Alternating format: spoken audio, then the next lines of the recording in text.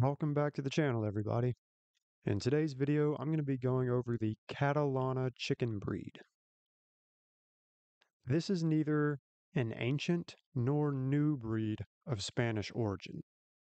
It is sometimes referred to as El Prat, the Buff Catalana, the Catalana del Prat Leonada, or just Prat. It was developed over the course of the 1800s in the region of Catalonia, Spain, near Barcelona. Its parent breeds are unknown.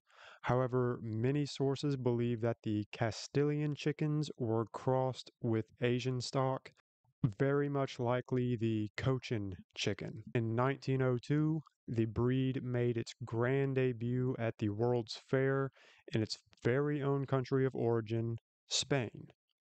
In 1949, the breed received official recognition by the American Poultry Association. Though they struggled to become popular in America, even today, they enjoy great success in Spain and South America, even being used commercially in the 1920s in Argentina. In America, their status is critical according to the American Livestock Breed Conservancy. There is one single variety of Catalana chicken. He is a rich orange buff color whose shade of red feathers can vary among individual birds. In both males and females, the breed has tail feathers that are black but shimmer green in sunlight. The rooster has a large single comb with 6 points that all stand upright. The hen has a medium-sized single comb in which only the first point stands upright as the other points flop to the side. The earlobes are white, the eyes are a reddish bay color, the shanks and toes are a bluish slate, the skin is pinkish white, the beak is a horn color, and males can weigh up to 8 pounds, the females up to 6 pounds.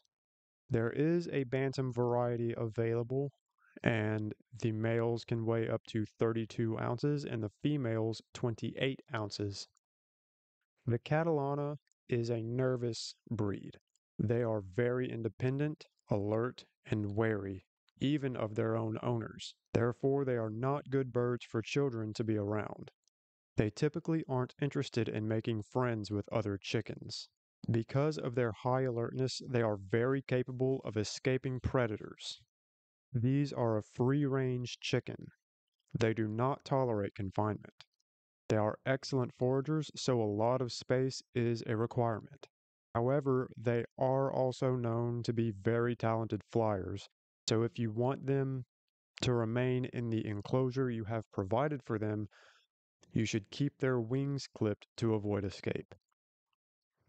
They are a low-maintenance breed and have no unique health issues to speak of. The Catalana can be described as a dual-purpose breed.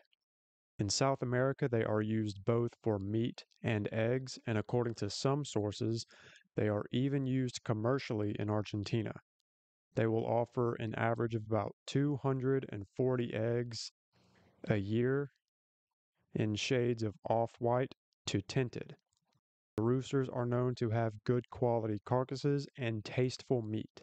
The hens are not broody and do not make good mothers. If you wish to hatch these birds yourself, you will either need an incubator or find a broody hen that can hatch them out. If you have a large yard or live out in the country as well as live in a very warm climate, the Catalana would ideally make a good breed for you to raise. However, due to their lack of popularity in the US, they are quite difficult to find. But if you live in South America or Spain, this issue is practically non-existent. One should keep in mind, however, that this is not a friendly breed that does not allow people to pick them up. Even as their owner, they will keep their distance from you. I would like to point out again that this breed prefers warm climates. So if you live in a part of the world that has cold, harsh winters, This is probably not a good breed for you unless you have a facility to keep them indoors where you can keep them warm.